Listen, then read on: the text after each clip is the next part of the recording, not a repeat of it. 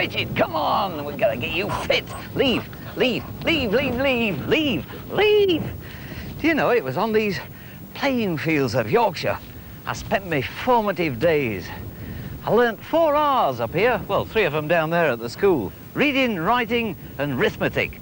But the 4th R was up here with the wind blowing off the moors on me, kicking a funny-shaped oval ball around, and usually totally out of puff. I still am. Right, lad.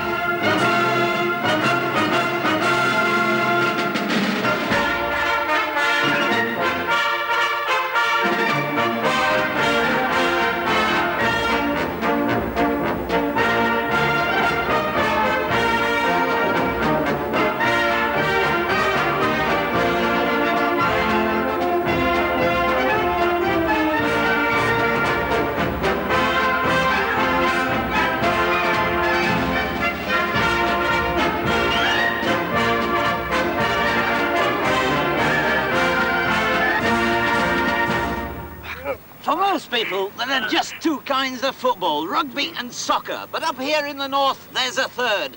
And it's the toughest of the lot. Right, where's that ball? Oh, get up, lads. We can do better than that. Come on, John. Partly your fault, that. Come on. Come on, quickly. Too slow. Come on, John. Up you get. That's it. Front rows first, please. Hookers, get down underneath your props. That's it. Nice. Bind tight. In you go. Right, second rows. Bind tight. Loose forward. Loose forward. Right, again, Max. Same again. Now. This is rugby league football. And to get some idea of how it's played, I'd come back to my home patch, the Old West Riding of Yorkshire. It's at schools like this one in the mining town of Castleford that rugby league stars of the future get their first taste of the game and the urge to yell, "Castleford Rules OK?" Get in! Oh, yes. Rugby league is a spin-off from the original rugby union game with the same basic objective, to score tries. Tries are converted into goals, as in union, by kicking the ball between the 2 upright posts. But after that, the differences start. For instance, in league, there are only 30 men in a team instead of 15. Teacher John O'Neill explained why. This was designed to open play up. Yeah. Originally, they did start with 15 men, but they gradually reduced them, I think it was to 14, then to 13. Yeah. And there's some talk of now reducing them to 12. And making the game even faster. Yes. I think as a spectacle, there's too many bodies on the field and it slows the game down as a spectacle. Yeah. Some of the tackles are smother tackles. The idea being to stop the man and to stop the ball from going away. Yeah. But of course, in desperate situations, then it's got to be really hard tackle around the ankles if a back breaks away. Oh, yes. And the full back's got that choice. You've got to bring him down.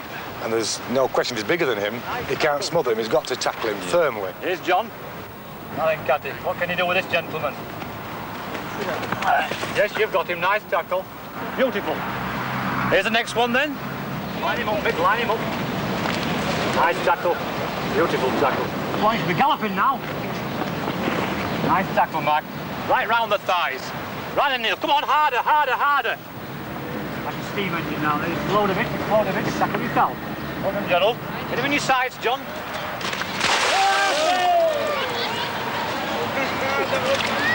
That was very good.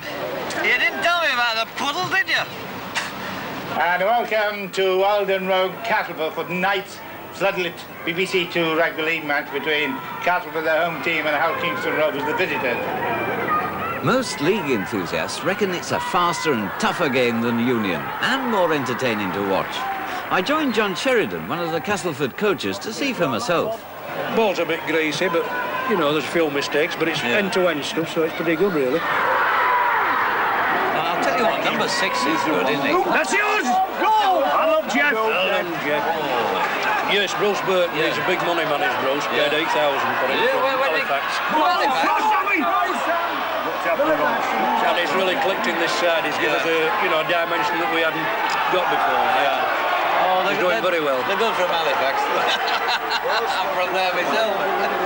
Well, he's the best one that got, actually. Yeah, we'll have to say. Around Jeff's the fullback. Make sure, Jeff. He's a Wakefield lad, he's Jeff. Make sure. Came back from Australia and we signed him. He's done very well for us since as well, since he came back. It is Sammy Lloyd. He's the same as Sammy. He came from Fryson Junior side, just down road from here. Yeah.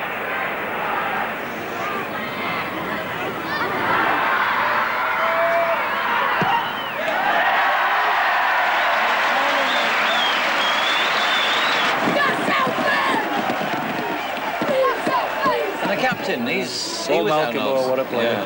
Great player, Malcolm. He's been here as a junior, and then, you know, when we signed him as a professional, then he went to Australia. Yeah. And now he's come back and he's coach and captain here now. Yeah. He's giving him a great lead again tonight as well, isn't he? Yeah. But you can't expect to win without a few casualties. During the second half, forward Peter Cookland collided with someone else's knee. John signalled him off and we made a substitution. What happened? I don't know, I just got up here. Did you get kicked in the face? Yeah, I think so. He kneed me when he went over there on for trials on that thing and just fell on me with knee. Who's taking over from you? Alan Dickinson did. Yeah, number 15. Because you're a heavy tackler, aren't you? Well, I don't know. That's what they say, I like to get involved. Have you had a good game out there? I enjoy it. I always enjoy it, especially when we win. It's a semi-professional sport. When it began in the 1890s, players in the north worked a 6-day week and couldn't afford time off. Their clubs agreed to pay them, and this caused the split with rugby union. Goal kicker Sammy Lloyd, like all the Castleford players, has a full-time job. He's been a collier since he left school, so although he gets paid for playing, training has to be done in his spare time, when he comes off shift. Is this your special way of making a man? Well, yeah, I prefer this because you can get a really good sight of the ball. And if you'd like to put ball in there, John. No. Goes up right. There, yeah. Because when you go back now, you'll have a very good, clear sight of where your foot's going to come into contact with the ball. Because at one time I've seen them at quite an angle like that. Yeah, well, these type of kickers always approach the ball and kick it with the toe. But most modern-day kickers now kick with the instep. So I've got to get my instep on that. That's right. Aim at which post? Well, as we're taking it from left-hand side of field, if you aim for the right-hand post, with a natural curve on the ball, hitting it with the instep, should swing the ball slightly in between the posts. Keep your fingers crossed? Keep your fingers crossed. How many yards back? About 3? Well, about probably 4 yards. 4, right. 4 yards, yeah. Then over to the side? Over to the right slightly, over to the left rather slightly, and attack. Right. Oh! Wasn't very good, was it? Well, let's have a go with another.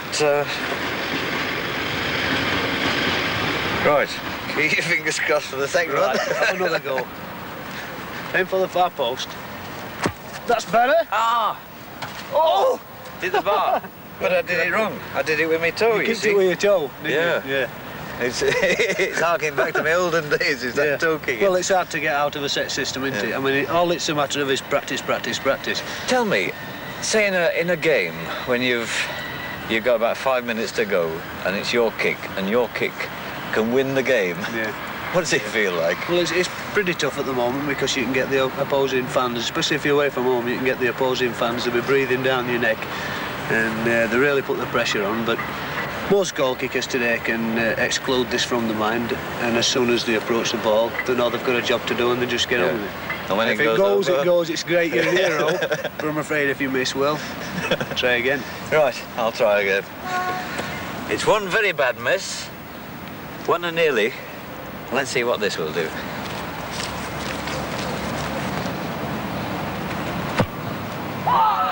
Yes! It's over! You going up there? But not all kicks are as easy as that. How far is that, Sammy? This one? Yeah.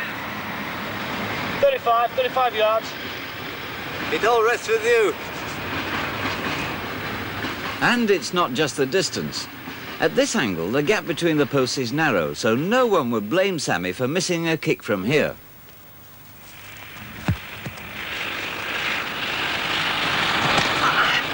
That was a good one. While Sammy converts tries, Bruce Burton, who works for a deep freeze company, aims to score them. So does policeman Trevor Briggs, who plays wing three-quarter. For them, the most important thing is to run fast.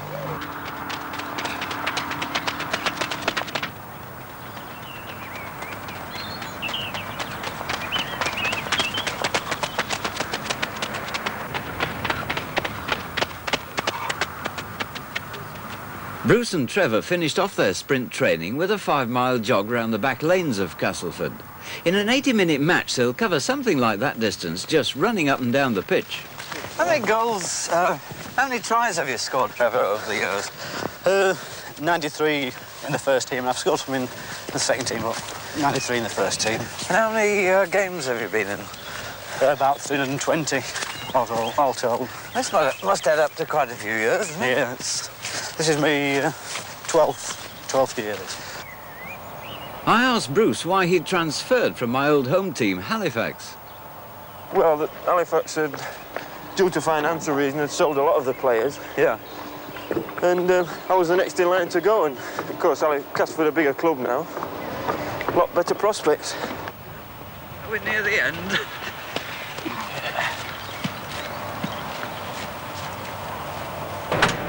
Captain Malcolm Reilly combines rugby league with selling lubricants. His ambition is to take Castleford to Wembley. This means sacrificing every spare moment because he's not just captain, he's also chief coach. After work, he'd arranged a session at the local sports centre, and this was designed not for speed, but push.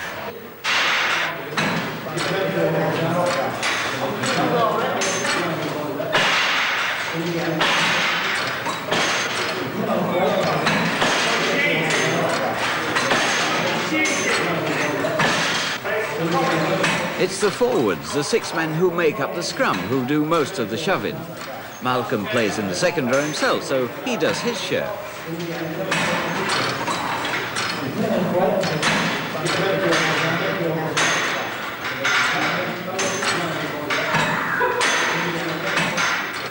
The reason we do a bit of weight training, basically we do it pre-season, but occasionally through an heavy session, like we had 2 games, or we played in 6 days we played 3 games. And so, you know, instead of putting an heavy training session on at the ground, we just come and push a few light weights and have a sauna bath and a little swim afterwards. Bit of relaxation.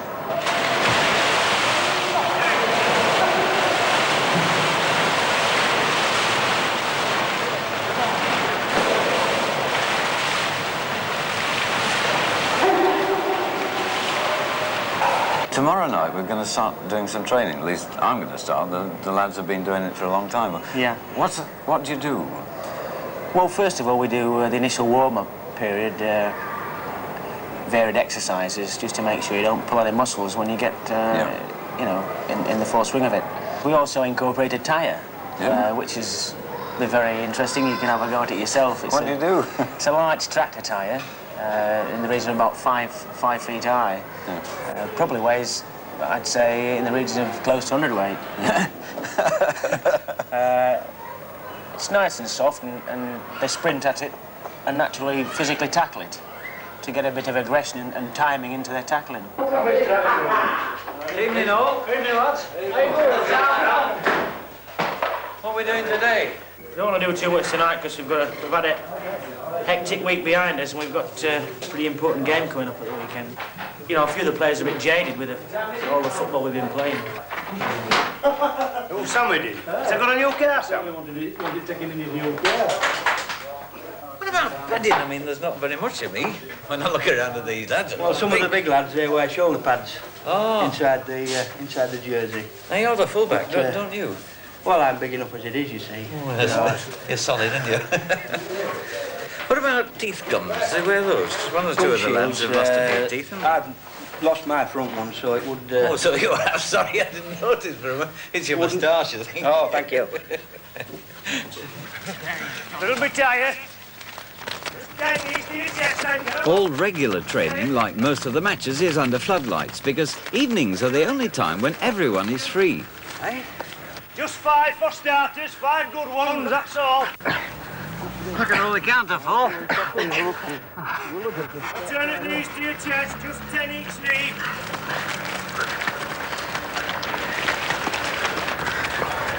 5 more press-ups. Hey?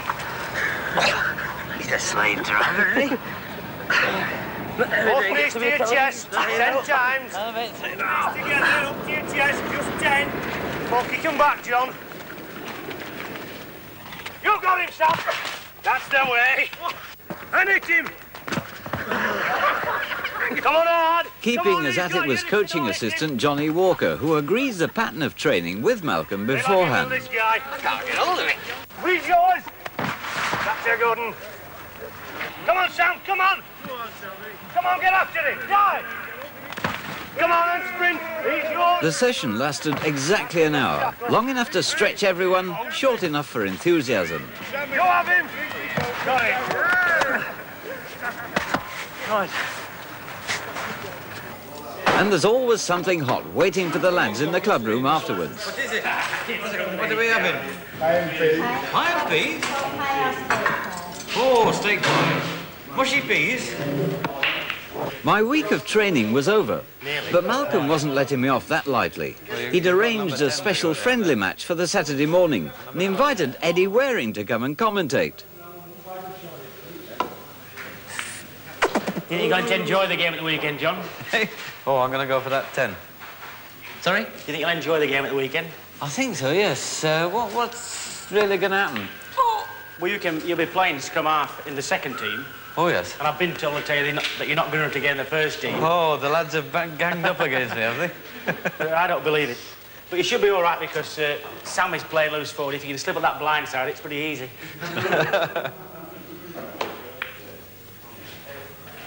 Do you reckon I'll get hammered on this? No, I think you should be all right. Huh? Just keep your head down. I won't look up at all. Have you got a mouth guard? No. You'll need one. Will I? Scrum half. Yeah. Don't look so They're a surprised. bit courageous, aren't they? Watch for that really, fella, you know, if he comes round the pack or something like that. He's fast, isn't he? I've seen him. You've seen Castleford play. Yeah. Don't go for the up and unders. Why not? Well, if you do, get down quickly when you've caught it, you see. Else you'll probably be... hammered. Well, you know, they're nice people. But the trouble is, when they get playing, you see, it's awful serious. So yeah. I think you'll find it hard. Whilst Eddie made for his commentary position, I went down under the stand to have a quick word with referee Fred Lindop. Well, if somebody knocks on, which is propelling the ball forward, I usually bring the fingers together above the head in a scrum formation like that. So when you see that, you know it's a scrum down. Yeah. If you put the ball in crooked, which some scrum halves do, I would exaggerate the movement into the scrum towards your side and give a penalty to the non-offending team. It'll be the Noakes no match, we can call them, by the end of the match, possibly. How many warnings do you get before you send people off? Well, if it's a bad foul, if a chap's lost a couple of teeth, you send them off straight away. To the dentist. Castleford to kick off against Castleford A, and of course John Noakes is the man they've all come to see. A lot of Noakes fans here today, they're really cheering for him. Whether he'll last the game out, only time will tell, quarter of an hour each way. John Noakes, who's playing in the number 7 jersey, but taken by Paul Orr, a bit hard tackle, he gets up shaking his head. They've got quite a good side out actually of Castleford, with Wraith in the full back position and Joyner and Johnson, their star centres. Leave him now, that's 2, leave him! John Noakes is lively at the moment. He's still got some persistence about going into the match. It's a pretty hard deal for him to come against these fellows because some of them were weighing about 14, 15 stone. Let's come down. Fred Lindop in charge, international referee, first time he'll referee a match like this, except I suppose in the halcyon days. No, this side, come this side. That's right. Strong Castleford team out, they've not got Mal Reilly in. A good fly pass, a bit like rugby union pass, mind you. But it's gone to Morrison, it's the first try of the match. And the goal kick. Everything you've ever taught me, Sammy, is this? By John Noakes, the creator of the try. And he's got a lot of fun here in Castleford. He's highly delighted. 5 points to 0 for Castleford. Onside, 6. He's, as they say, working hard, industrious. But he really throws himself on the ground after the passes. And by doing so, of course, takes himself out of the game, but he has to get up again very quickly. Malcolm watched from the touchline, hardly believing that Noakes' Nomads were actually in the lead against the might of the Castleford first team. Come on, Sonny, I'm right. He's still coming back and he's making the tackle. He went from his shoulders and he went down to his knees, but he got his man. And he's covering well, so he's got his second wind, I reckon. I put it on the floor this time, scrum half. Not in the air, put it on the floor. Square it in. John Noakes. I wonder if John Noakes has got the idea how to put the ball in his own forward speed. I'm sure Hartley will. Anyway, they've got the ball. And again, a rugby union type of pass, throwing himself out, fully fledged. So I don't know whether he learned to play rugby league here, rugby union, but he's holding on at the moment. He's not losing any impetus at all, and he's had 1 or 2 hard tackles, and he's made 1 or 2 hard tackles. He's on his Johnny. Hartley to the hooker, to the centre, Garber, and he's in for a try, John Keir. So at half-time, we were leading 10 points to 0. But John Sheridan was still worried. Right, let's have you all sat down then to start with. Right, lads, we're not doing so bad first half. Good 10 points, that. Dennis, how's his scrum going? Are we? Yeah, we're getting plenty of ball, but we seem to be shoving round a little bit. Can we bring him to home side a bit more? Am I putting it in late? Because I'm just about to put it in and all the legs are up and you all fall over. We just seem to be labouring a bit as it's coming in, you know, and that's why we strike, you know, if you put it in just that bit quicker, yeah, you know, it's with more chance, you know. Right, I'll try that next time.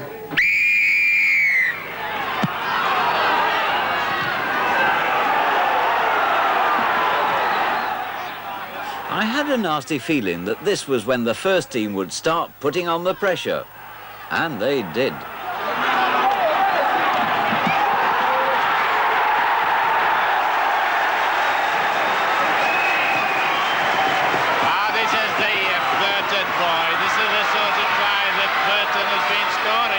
But Bruce wasn't the only one who could produce a surprise try. Noakes is weak. And the left in is going to... Is he going to make it? Is his knees going to give in? He's got it first, and the Noakes fans go mad. They jump around, and he put them into the lead, 13 points to 11. And Dennis Hartley gives him a friendly pat. Glad he didn't give it too hard, but he's going a long way out to kick that goal. And Fred Lindop says, get a bit nearer, lad. Good advice by the referee. It's going to be not an easy kick. The ball's getting heavy. The score 13 points to 11. It looks as if it might be on the last try, and there's a try into the corner. The captain, which is John Joyner. So there it is. It's going backwards and forwards. The race, 1 point here, 1 point there, 14 to 13. But obviously the pace is lowering now. And John Noakes, I bet, was glad when he gets the last blow of the whistle to close the match. Come on, Derek, across. That's how I feel. Get in loose forward if you get it in. The fact was, I was knackered, and there were still 5 minutes to play. Hey? Let's get across it. That's some funny scrum rules.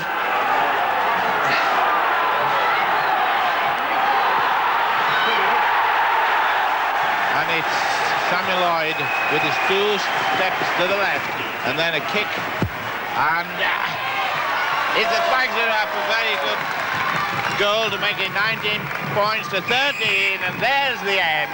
And so Castleford 19 points first team to 13-18. And what can we say about John Noakes? Well, he stayed to the end, he stayed in the pace, he got a goal, he got a try. But I bet that path is going to be solace to him.